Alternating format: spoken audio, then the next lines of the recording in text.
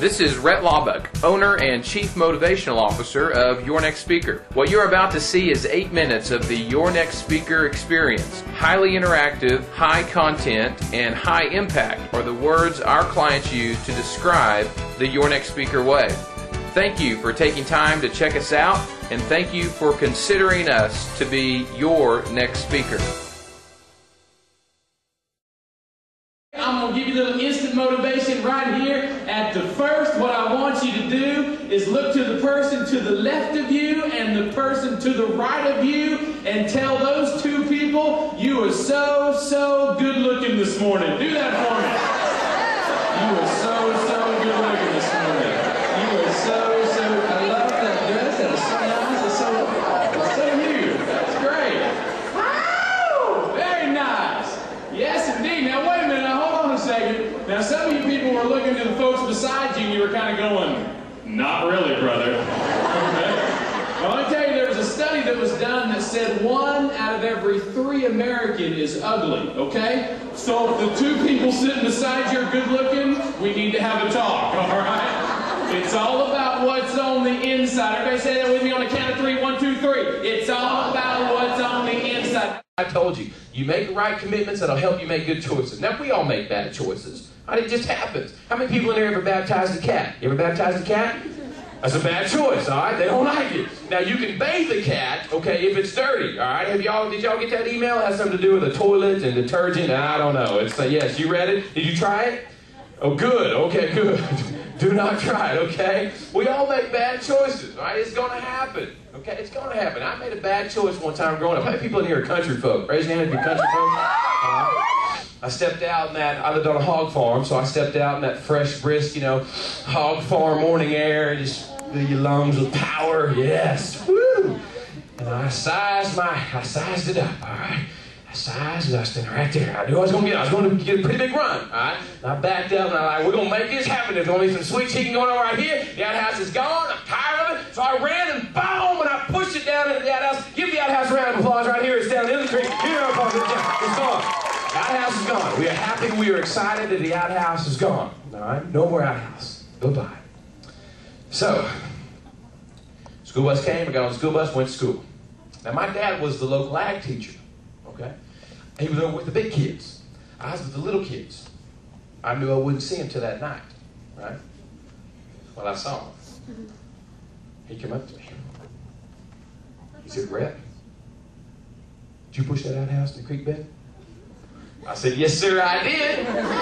He started taking off his belt. And I was like, now, wait a minute. Now, hold on a minute. Now, George Washington cut down the cherry tree and told his dad that everything was all right. Now, what's the deal?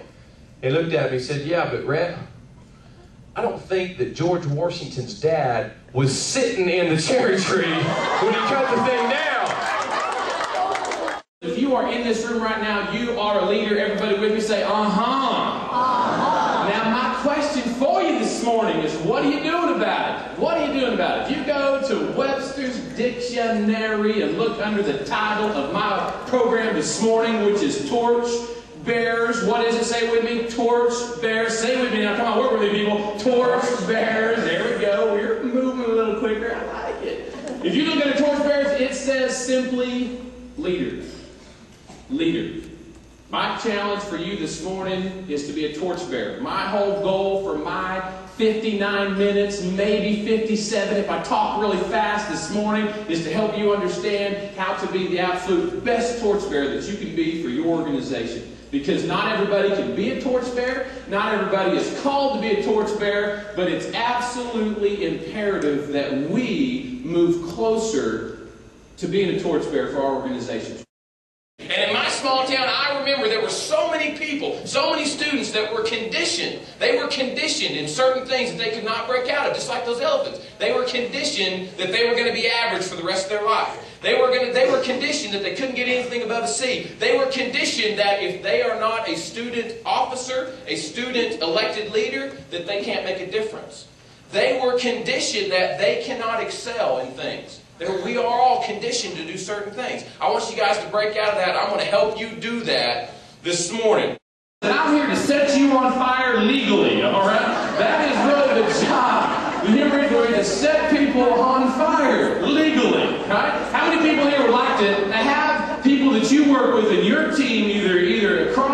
or down the hall from you be more fired up about their work? Raise your hand. Be more fired up. Then how many people in this room you'd like to be more fired up about what you do? Then how many people in this room you would actually like to set certain people on fire that you work with? Very good. Well, here is your hall pass. On your feet, meet as many new people as you possibly can. Go.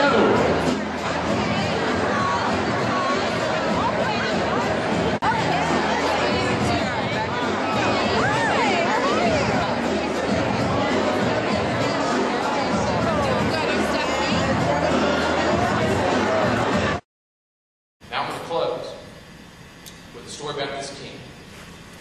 He built this grand highway. He was going to open it up to all of his people. But instead of just opening it up and letting them start to travel, he came up with an idea. You know what? I'm going to have a competition. People like competitions. I'm going to have a competition. I'm going to let all my people in my land know that I'm going to open up this highway on this one day. And the competition is who can travel my highway the best. And we're going to have a prize for the winner. So he let everybody in his land know, new highway coming. This day, it's going to open up. There's a competition. Come and travel it the best, and you'll win the prize. So everybody in the land showed up. They were decked out from top to bottom. They were looking flashy. Finest music and chariots and finest hairdos and clothes. And everybody was going to show the king. I'm going to show the king that I can travel his highway the best. And every single traveler got to the end of the highway and came up to the king. All right? Said, King, I got something wrong with your highway, man. About just a little ways back. Big pile of stones right out in the middle of it. King, you have to go all the way around it. It was a long way. You got to go all the way around that pile of stones to finish your grand highway. This was a hoax. It's in a grand highway. It's a pile of stones. Every single traveler. End of the day, this one lone traveler came up, covered in dirt, sweat, top to bottom, like I know many of you have been, as I have been in the past. Carried a bag of gold. Came up to the king. Said, King, I'm sorry I was late. Had a big pile of stones out in the middle of your highway. I've been working all day to clean it off for you. Got down to the bottom. Found this bag of gold. Highway's yours. Pile of stones must be yours. Bag of gold must be yours. I came to give it to its rightful owner. The king looked at him and he said, Sir, you're mistaken. That bag of gold is not mine. That bag of gold is yours. And the traveler said, No, king, you don't understand. I'm poor. I've been poor all my life. I've never known this much money in my entire life, king. This cannot be mine. And the king said again, No, sir, you are mistaken. The bag of gold is yours because the bag of gold is the prize, and you won the competition. Because he who travels the highway the best is he who makes it smoother for those who follow.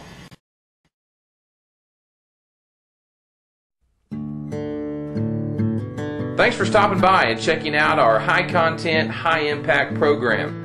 At Your Next Speaker, we operate off of 5 bedrock principles. To have something of value to say, to have a passion for saying it, to have the ability to say it exceptionally, to have a genuine interest in the listener, and to have a creative solution for every challenge.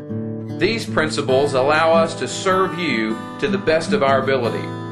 Learn more at YourNextSpeaker.com, find out how we can serve you the best, and then contact us today. We look forward to hearing from you soon.